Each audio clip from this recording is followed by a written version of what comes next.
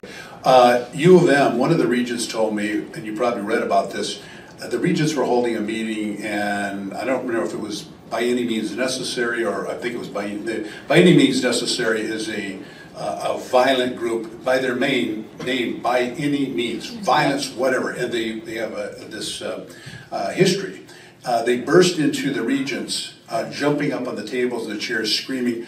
The regents had to be escorted out the back door. Now, if I was in charge, I would say that's not going to happen. No. These guys are going out in handcuffs and whatever it takes to get them out, not running the regents out the back door.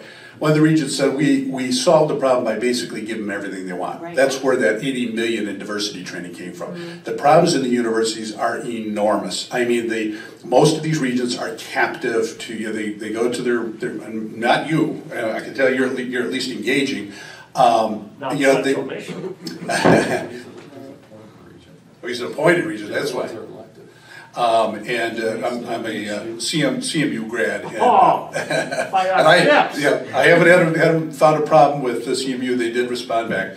But anyway, I think that there is major issues with the universities, not only with their violating individuals' rights, but their spending. I mean, the increases in tuition shouldn't be foisted on the back of these students to pay for diversity training. There's so much blasted diversity training all over the place, and they're spending more money on this. To me, it's indefensible. And allowing these violent thugs to come in, smash into this thing. I tell you, I've been in some places where I thought, this is a pretty hostile crowd. I never saw anything like that. I watched the videos. There's like 10 videos from different angles. I thought I would have sat there like this too. I'd have been terrified that if I spoke up, they would attack me personally, and the cops would probably sit in the back.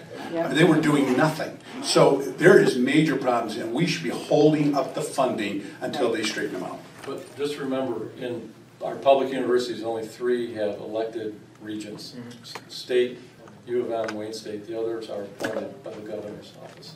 Yes. Yeah. Michael? Yeah, I just wanted to add something to the university thing. When I was at Oakland University, we have a former Michigan Republican Party chair as a trustee. Mm-hmm. I mean, a lot of the students, particularly college Republicans or conservative groups, have a lot of troubles with administration. I know that we had Marco Rubio, Ted Cruz, Donald Trump Jr., and John Kasich all agreed to come on campus, and administration would not budge and wouldn't give us space. And Hillary Clinton had come on campus a couple years before that. So I think a lot of the stuff, you got to talk to the students, and I encourage you to meet with the college Republicans at Central too, because there are a lot of little things you don't hear about. You hear about the big things. And I met with the college Republicans at U of M. Very good group of people. Yeah.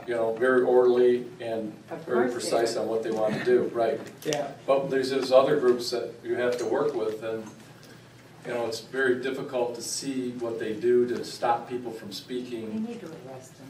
Just as an example, I had a constituent come to me, and he was at OCC, and he said, there's no real political group for kids his age. I said, well, what do you do? He goes, I'm a student at OCC. I said, well, we just started a group. So he went and he did the research and looked at all the clubs, and they said, this is the stuff you need. So he came to me. I said, oh, well, you need this. Let me call this person. They'll get you like bylaws and all the stuff that they said that he needed. So he's providing all this information. There's a Democratic club, and as far as everyone knows, always has been at OCC.